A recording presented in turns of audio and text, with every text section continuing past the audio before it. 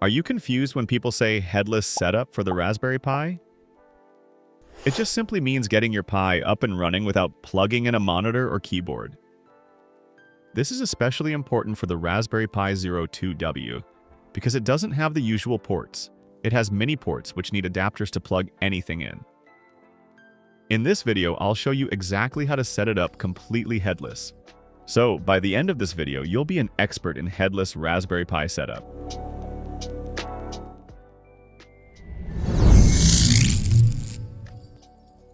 First, let's look at the required software. Number 1, the Raspberry Pi Imager.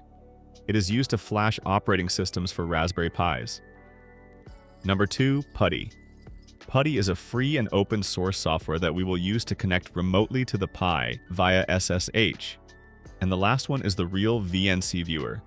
We use it to connect to the Pi in remote desktop mode. Download and install these software.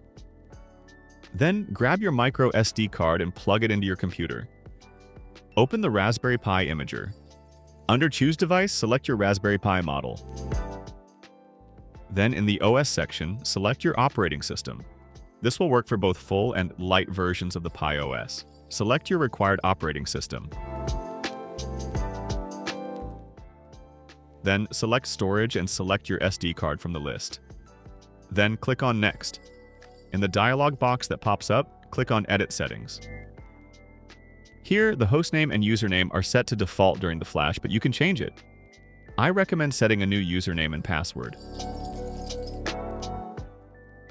Then, enter your Wi-Fi name and password. And set the country. Make sure the Wi-Fi network is not 5 GHz. Then, go to the Services tab and check Enable SSH. Click on Save. Hit Yes and Yes again. Let the software work its magic.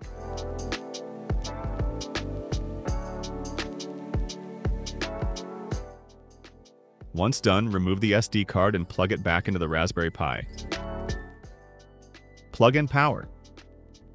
Once the boot process starts, the LED should start blinking.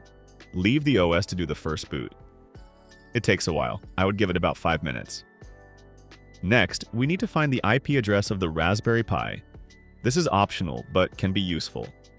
For this, you need to open your Wi-Fi router settings. In the LAN settings, you should see a list of devices connected to the router. In that, find the Raspberry Pi and save its IP address. Now we are ready to access the Pi remotely. Open Putty. In the session screen, enter the IP address or the hostname of the Pi. So the default hostname is raspberrypi.local. And leave the port as 22. Leave the connection type as SSH. And then click on Connect. Once connected, log in with your username and password.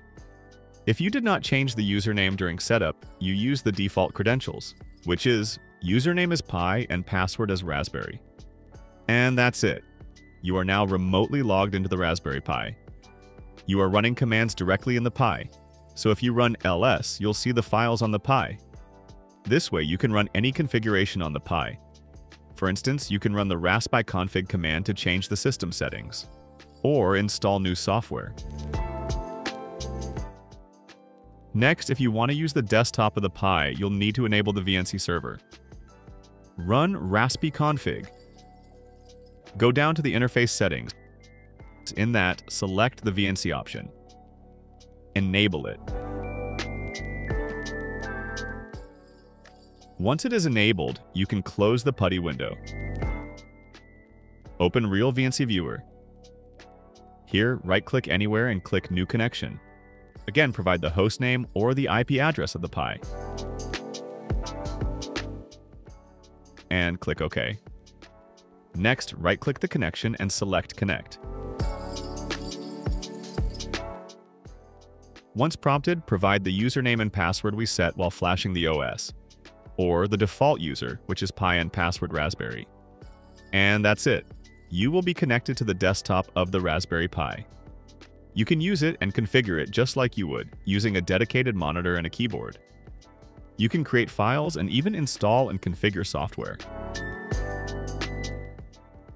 Comment if you have any questions, and as always, a like and subscribe would be amazing.